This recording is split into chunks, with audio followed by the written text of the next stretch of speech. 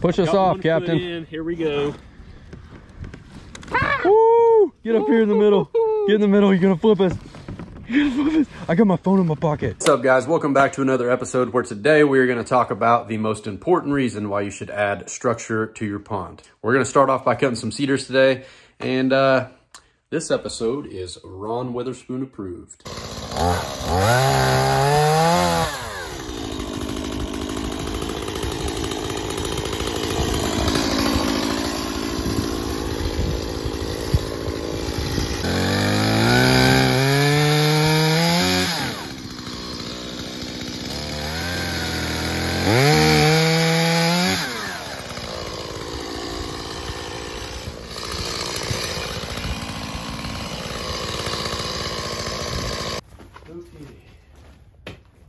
Find some plywood. Oh, these would be perfect. Check that out. These are perfect. Little square pieces of plywood. This would be perfect to set my concrete poly habitat on.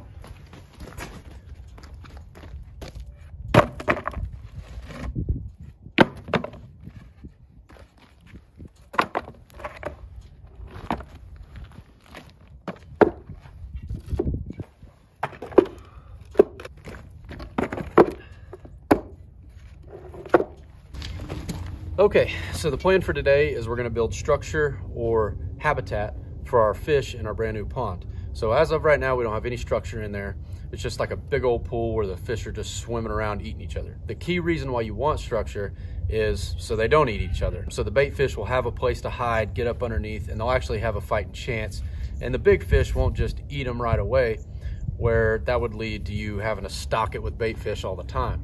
So the more structure they have, the better it is for the bait fish. But you also don't want too much structure because then you'd be getting hung up on it all the time while you're fishing. So right here, we've got 3 cinder blocks, and I'm gonna make poly habitat. So basically it's an artificial habitat. They're gonna make out of poly tubing, which is also known as PEX type of plumbing. It's like a 3/4 inch tube. And the stuff that I have was a manufactured defect. We can't use it anymore. So I thought I'd repurpose it and we'll make some artificial habitat out of it. So what you do is you stick ends of the poly tubing out and it'll be coming out every which way and it'll kind of mimic a tree.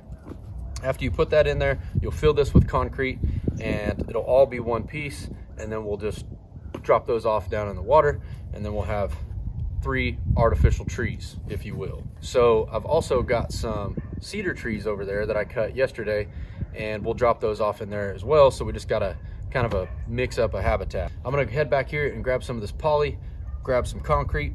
Let's get these put together.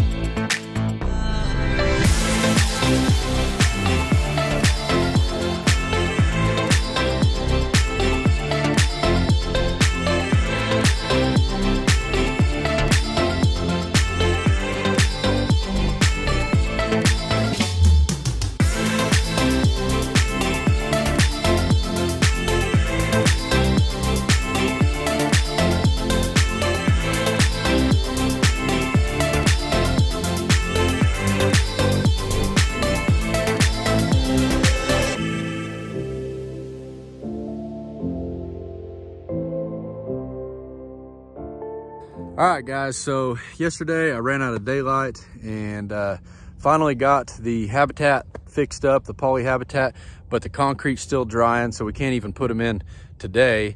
So I've got this little pond jumper boat here, borrowed from a friend, old Roscoe P. Coltrane. And I've got this pipe right here. and I'm gonna use this to check the depth in our new pond, so I see if it's deep enough for this habitat to even go in. Hopefully it is. And I've got over here some cedars that we cut also at Ross's, and Tyler here is gonna help me out. So if I fall in the water, it's not my fault. He can jump in and save me. Let's get this thing in the water. Ross, if this thing sinks, I'm coming for you.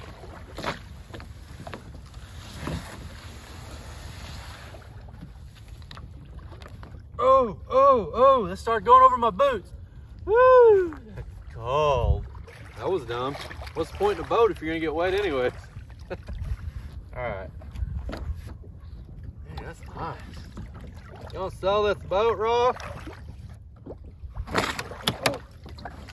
Here we go.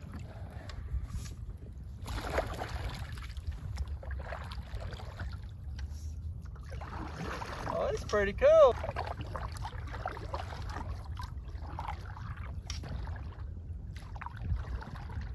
All right, let's see what depth we are right here.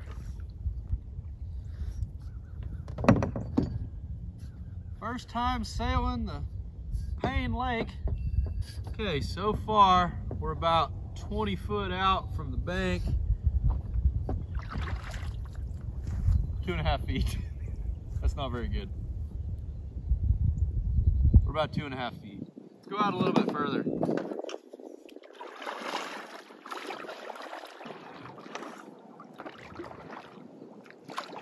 Help, Payne! I'm stranded. So this corner is supposed to be the deepest part of the pond.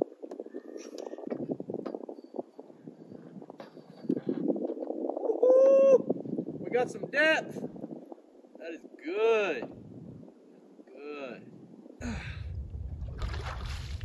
So from where my left hand is, that's how far we went down.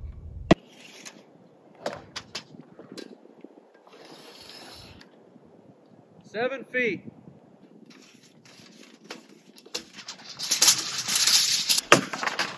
Ow! Oh, there went my pipe. Just dropped my pipe. I need a new pipe.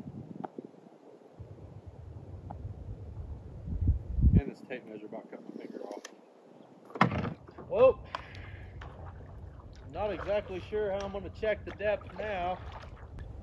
Guess I can just use my tape measure. This is the deepest corner. Ooh, that's only 5 foot. That's not good. Let's check the other side.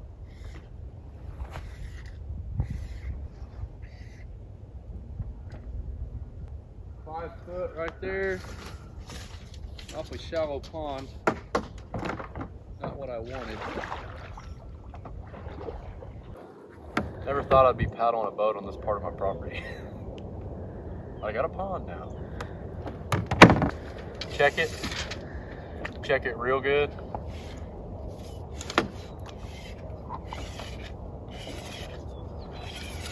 Oh yeah, man. Oh yeah. We got 7 feet. It's pretty good. The pond can actually fill up a little bit more. The pond's not all the way full. So I think once we get some more water, we're supposed to get a storm like tomorrow night or something.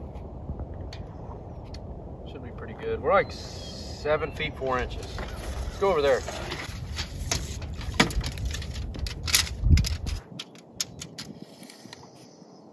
Throw me a rod and reel.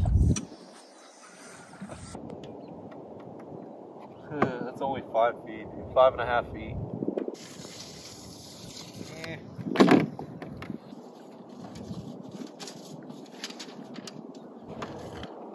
Not terribly deep, but I think bass will live in it. I think we'll gain another 1 or 2 feet once the pond crests over the overflow.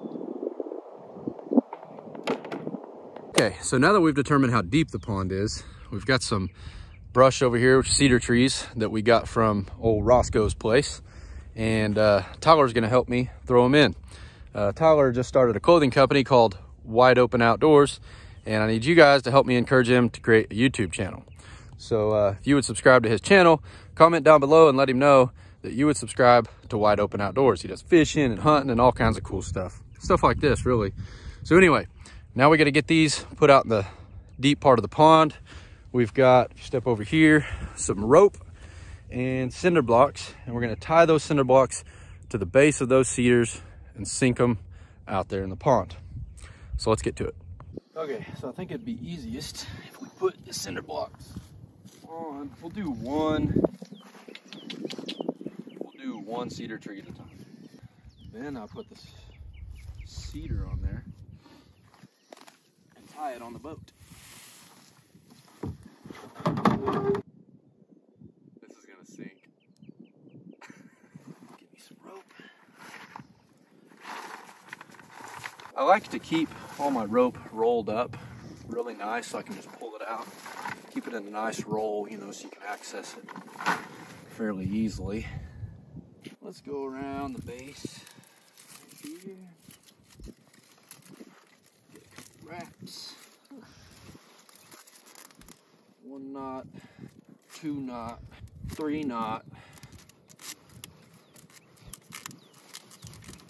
That's not going anywhere. Somebody really needs to sharpen this knife. Let's tie it around the cinder. The old cinder block, if you will.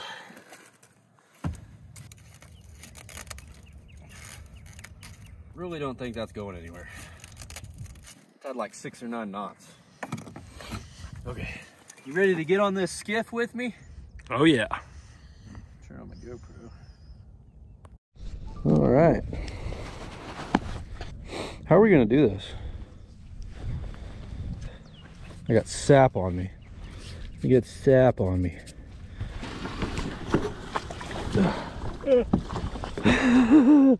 I did not bring my mud boots today.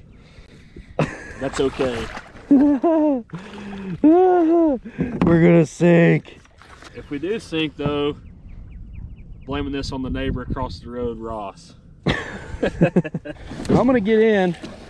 I'm gonna try to push off and not fall in. Push us off, Captain. In. Here we go. Woo! Get up here in the middle. Get in the middle. You're gonna flip us. You're gonna flip us. I got my phone in my pocket. I do too. This is scary. Hoping we drop that cinder block that we don't teeter-totter, if you will. Oh.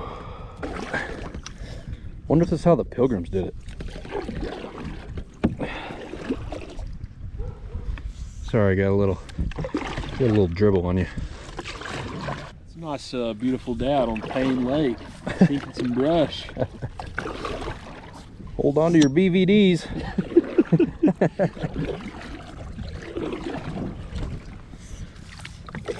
We're not moving very fast. Got your big ass on here now. Keep us from going very fast. This is probably the deepest spot right here. All right, you ready? I'm ready. Wait a minute. I gotta get spun around. I hope we don't kill any fish, like crush them with the cinder block. Yeah. All right. It'll be fine. I'm ready when you are. I hope you don't flip us, man. I got my phone in my pocket. I got everything. My wallet, my phone, my keys. Man. Should I just jump it off? Yeah, grab it. Keep your grounds. I hope you don't bust through the bottom of this boat, dude. We are sinking. Hold on. All right, hold still. I got my phone so I can throw it to the bank. Ready? Go. There it goes. Success. Look, and you can still see where it's at. That's cool. That turned out pretty good, honestly. There's For a little boat.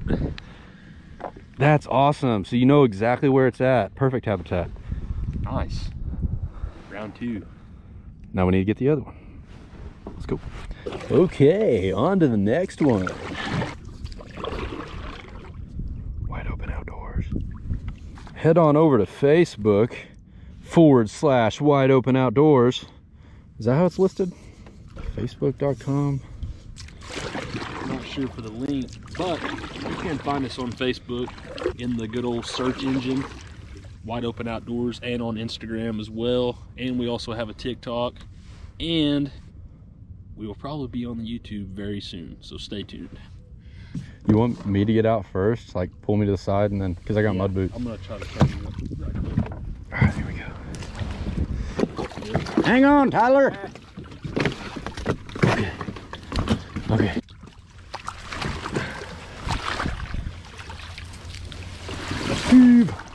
Yeah, this one's shorter.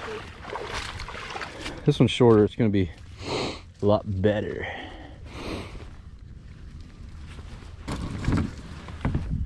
Y'all ready for this? Watch, this will be the one that sinks us. Do not say those words. I'm leaving my phone in the bank this time. Hop on in here, old son. Oh, forgot my phone. Dang it. Oh well, hopefully. We're not flipping. Hopefully nothing happens. She just love the smell of cedar. I think I'm allergic to it. Uh-oh. The wind's blowing.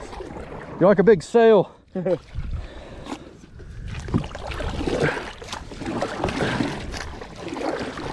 All right, ready when you are, Captain. All right, here we go. Oh, this one's a lot, Don't flip us. a lot heavier. Don't flip us. There it goes.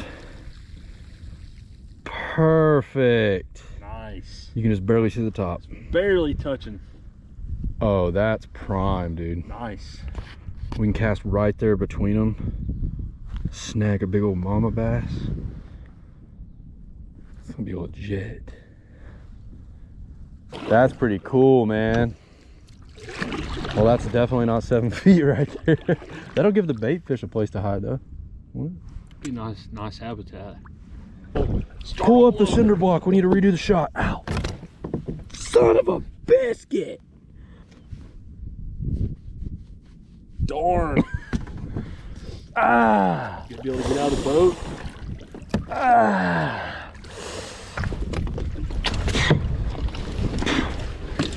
Ah. Success.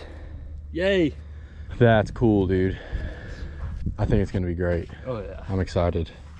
Start of a great fishery. Yes, sir. The fish are probably already in it. Thank you, Daddy. All right, guys, so unfortunately, the concrete is not set up on the artificial habitat that I made with the poly, so we can't put those in today, but we got the 2 cedar trees put in. I hope you guys enjoyed that. But I think these will greatly benefit the habitat of the pond. Tyler's an avid fisherman. He knows all about this stuff and how important this habitat is to add to the pond. Tyler, how important is habitat in a pond? Habitat for a fishery is pretty common. I mean, you have fish that are gonna get inside these, that they're gonna feel secluded. They'll get in here, get on the tops of them, especially your crappie. Crappie really love brush. Anytime you're near brush, whether it's artificial or real, fish will get around here and they'll feel secluded and away from predators. Maybe bigger fish, like your bait fish will get around them as well.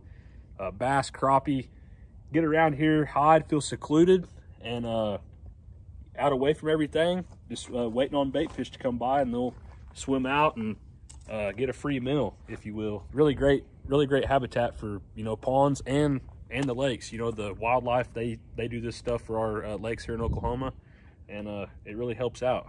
All right, guys, so that wraps it up for today. I really appreciate you watching. We will be doing a part 2, introducing the poly habitat to the pond. But I hope you enjoyed today's video. If you haven't already, please subscribe. I'm uploading a video like every 3 days. I'm fired up.